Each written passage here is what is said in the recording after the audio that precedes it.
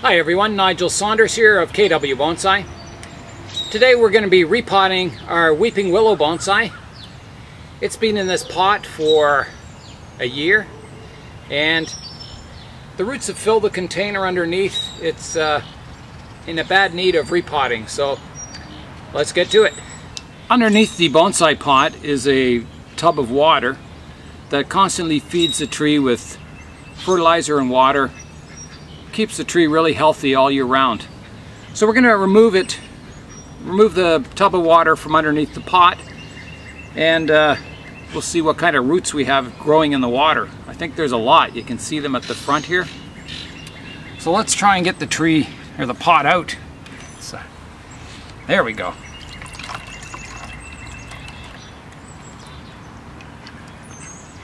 We'll just set it. Wow. So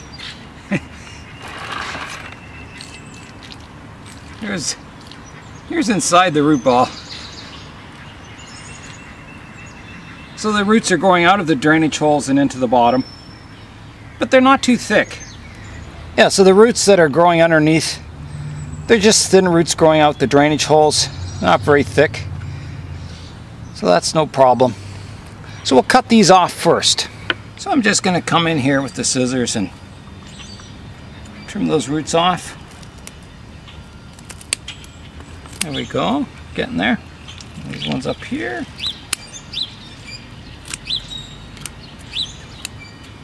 And some down here.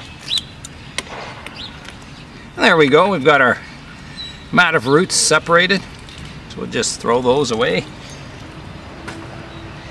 And we'll get our tree back. We'll get rid of our pot of water. Put that behind here, we'll drain it. Get some fresh water and fertilizer in there. So the next step is to get the tree out of the pot.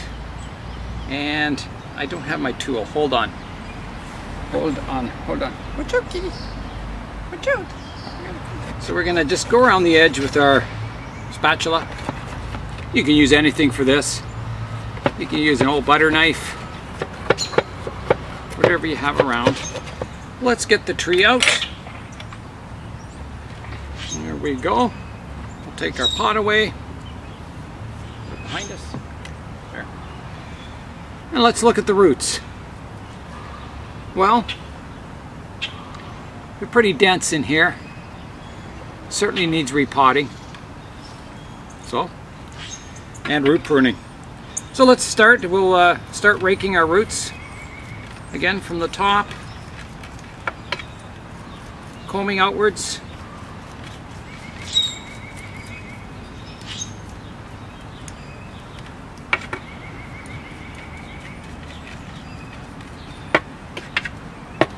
That's really good soil. It's nice and crumbly still.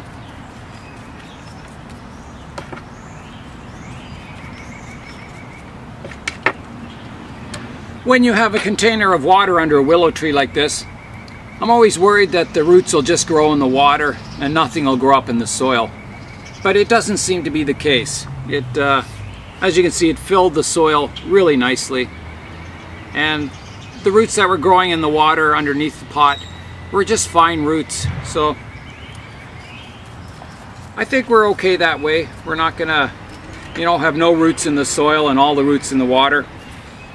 It seems to be working out well. So we'll continue using our pot of water underneath the tree, all in an effort to get a nice flare at the base of this tree and a nice root spread.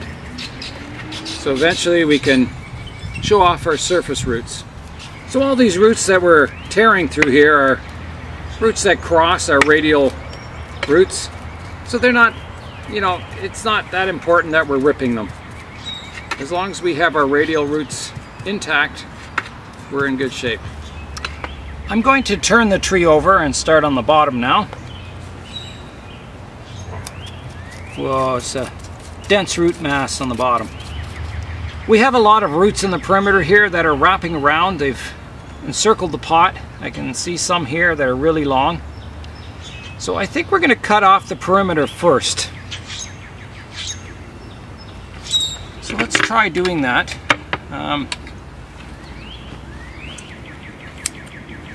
This may get a lot of those encircling roots off, and we can probably comb out the bottom of the root ball a lot easier. And these roots we want to trim back anyway, so.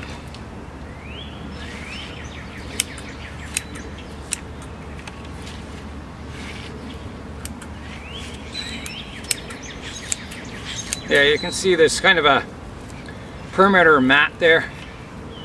I think once we cut that away, it'll be quite easy to comb. We are getting some thick roots in here. And our drainage screen is just full of roots. We're going to have to cut through that.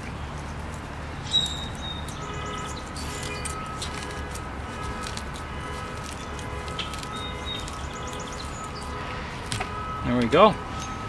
Okay, let's start combing again. See what we can do here. Certainly tangled, eh?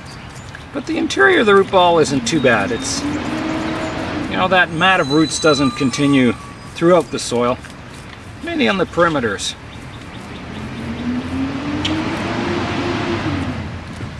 I think we're going to have to cut off this mat from the bottom here too.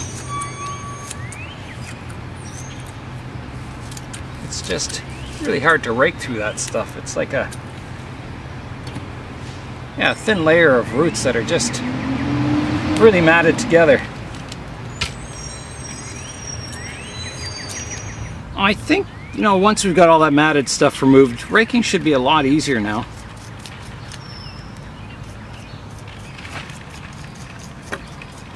Yeah, we're getting a lot of the old soil out. Still not real easy, but it's better.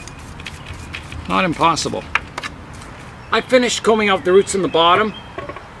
So I've washed the roots and I'm just combing them again, getting out any of the tangles. There we go. And now we can start the root pruning process. I'm looking at the roots. We have a lot of roots that are coming out of the trunk that are a little high. We could prune some of them away and we have more radial roots underneath. So I think we'll do that. We'll just snip away some of these top roots. And that'll happen if you have the tree, you know, a little deeper in the pot than your final design. You'll grow roots everywhere out of whatever is contacting the soil and water. So we're just going to go around the tree and kind of get our roots back to our one root plane system instead of having a lot of multiple surface roots that are duplicated. So there's a lot here on the inside we can remove from up here.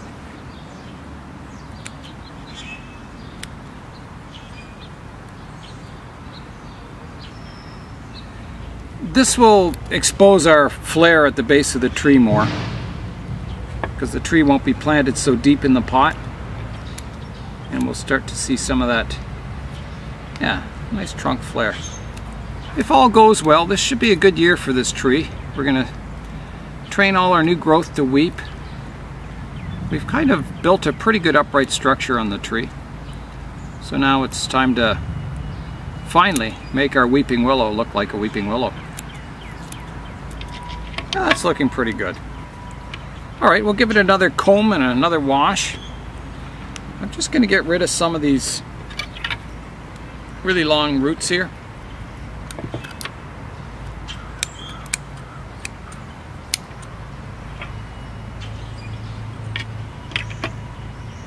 Get rid of some of these roots that are growing down. Make it a little easier to wash the roots and comb them out. There we go. So next I've got a big thick root coming out the bottom. I'm going to trim that off. And I'm going to get the bottom of our root plane flat again. Cut through a lot of these roots growing downwards.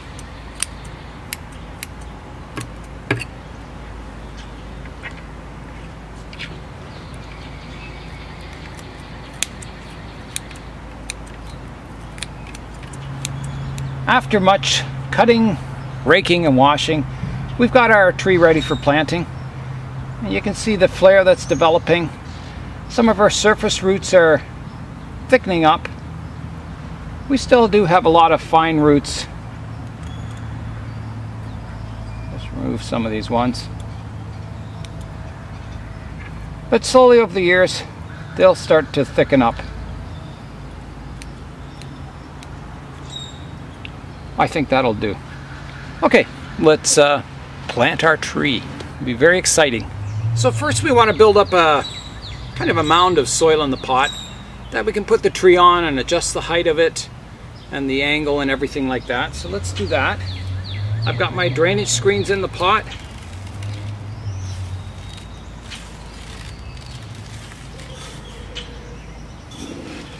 I also have the front of the pot picked. It's the nicest side of the pot. You just go around the pot and you look for, any defects or anything. This is just a plastic training pot. I shouldn't say just, it is a plastic training pot. So, but you still want to pick the best side. So here's our tree. You see the root ball fits in the pot really nicely. There's room to spare to grow the roots. And we have to pick an angle for the tree, whether we want it more upright, more of a slanting style tree, or just keep it the way it is. And I think because we've established our root plane the way it is, we'll just leave it the same angle it is. We'll put the pot or the tree slightly to this side to counteract the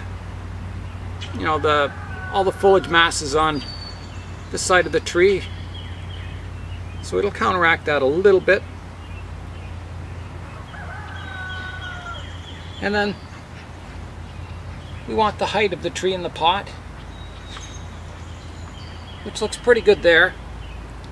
We're just exposing a bit of the bowl of the tree, the base there.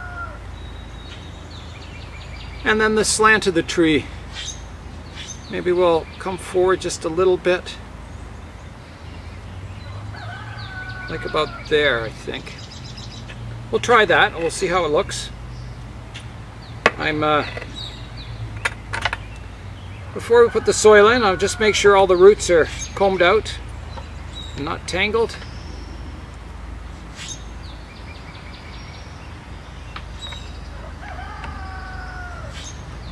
Yeah, they look pretty good. So we'll start filling it in.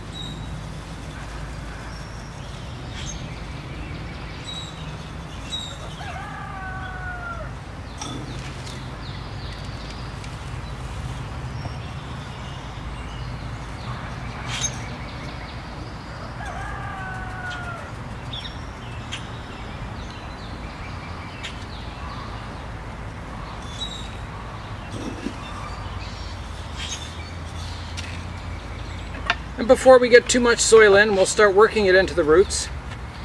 So we'll kind of do it in stages.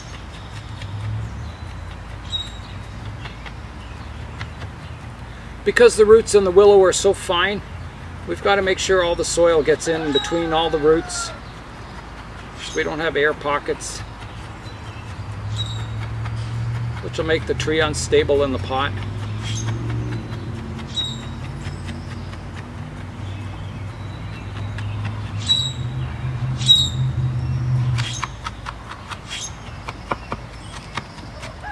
If we didn't comb our roots out, the roots would just be this thick mat and you wouldn't get fresh soil in between the roots. And I don't think it'd be as healthy for the tree. So in the long run, I think combing your roots out and sorting out the tangles and getting rid of the matted parts will be more healthy for your tree in the end. So as I'm working this soil into the roots, the soil level goes down, surrounds all the roots. Looks like the sun's starting to come out today. It's kind of nice again. Yeah, so see the tree's stable in the pot now. So we can add some more soil. We want our soil level just below the lip of the pot. So we'll continue working that in. I'm just looking at the tree from the distance, checking out you know, our potting position. Everything's looking okay. Yeah, it's looking good, I think. I don't see anything that we need to adjust. I think the angle's good. Everything's looking okay. Okay, well, let's water the tree. There we go.